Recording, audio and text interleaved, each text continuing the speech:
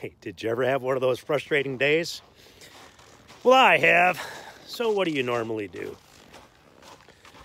Well, a lot of you would probably go home, talk to your wife, talk to your friends, that type of thing.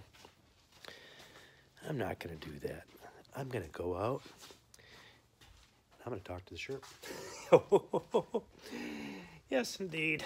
It's 18 degrees out here right now, and I'm really curious to see how it's going to start. I did not go and turn on the heater in the back yet. I think I'm going to do that. I just might drive in the back. Let it warm up at least, so it's going to go okay. So we'll hop on in. It's cold outside.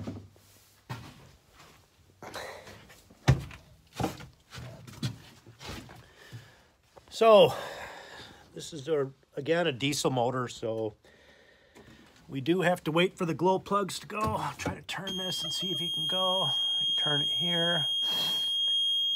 Wait for the glow plug little light up there to shut off. So what it's doing is heating the diesel. I unfortunately only have summer in right now. Let's see if she'll go.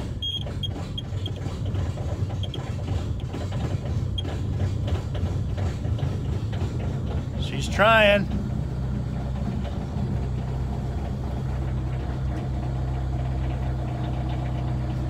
And she is going. So, a couple of different things we can do here. I'm gonna go in the back and turn on this heater. So again, how this heater works is all I do is turn this. I'm gonna crank it all the way up. Turn off this light again, it's easier to see. Oh, the joys of technology. Unfortunately, I shut off the video before I left before, so I'm kind of a little bit farther than I was hoping to be, but that'll be fine. We'll make do. I'm gonna try to switch the camera too, so I'll be back with you in 1 second. So here we go. We got a brush pile in front of us. Kind of went all over this stuff already, so forgive me, but here's a brush pile. It's about, I'd say, 2.5 feet tall. We'll just drive over that. That's all just fine. And we did drive down here already, but we'll do it again. So I can see what this thing looks like. And I've already said it before, but this is the first time that I've really driven on this when the ground is practically frozen. It's not froze yet. And I'll tell you what, people, it is cool. It turns so easy now. Much easier. I knew right away when I got this thing it was going to become more of a winter thing, but I've played quite a bit in the summer. I just had blast. So, not go this way. Let's go this way this time.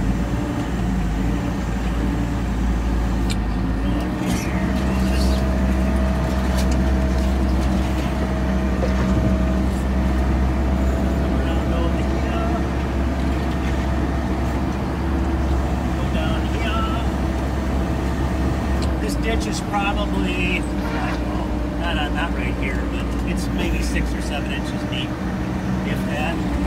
I drove through over there, and over there, okay, there was a little bit of snow. Look at how steep this is here, folks. So if I'm going straight out, that's up, I would guess, 4 feet. So we just drive right up with no problem at all. We'll spin around right here.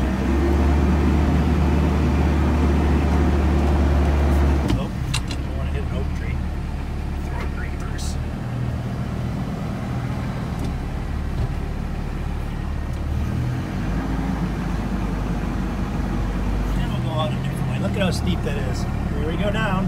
Whoa! You know, it's kind of neat to go through the ice and the water like this.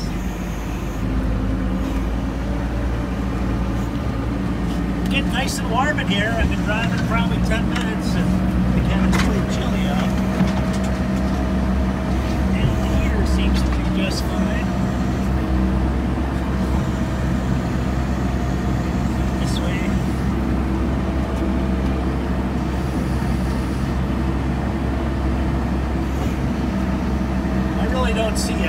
lot of difference between the bright lights and the regular lights. That is supposed to be bright. That's supposed to be dim. I think they're about the same thing. Makes them go wider though. I think that the brights are just all in the center. So again, here's our brush pile again. I do have the window closed too. All that other stuff and holding on to this camera, it's too much of a pain to shut the window and hold on and so forth. There's little stuff too. Those gravel and stuff.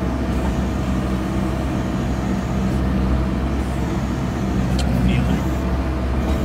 So again, we got some deer tracks that are back here. A couple of mouse tracks, rabbit tracks. Put this driver right back into the old shed. All that relaxing. And look, I turned around on here, didn't dig up the grass at all, really. Might have given her a little shave, but that's okay. I probably should shave her these days too.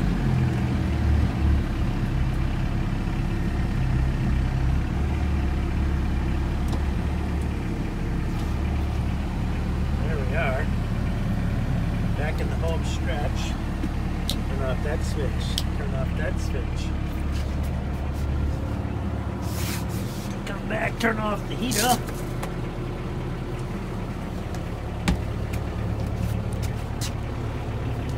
don't know if I showed you that or not. There it is.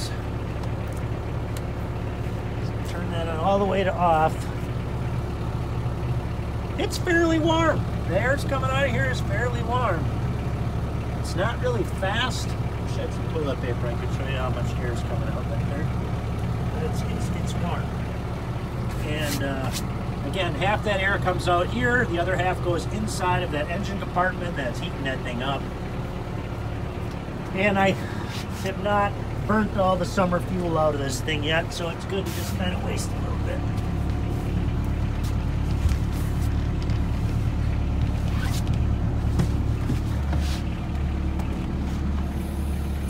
So I believe that's it.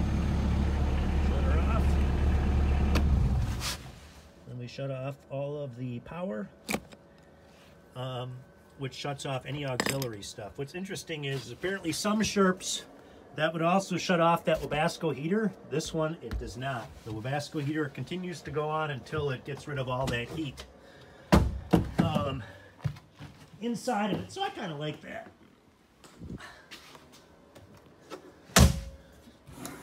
I don't know if... Yep, it does still have air coming out. Well, you can hear it. So inside of here, you can hear the air actually blowing right into the engine compartment. I can feel a little bit more, not a lot. Though. Okay, hope you enjoyed it. Take care. Let me know if you like it, and if you did, please subscribe. It really helps me out. Really appreciate it. Have a good one.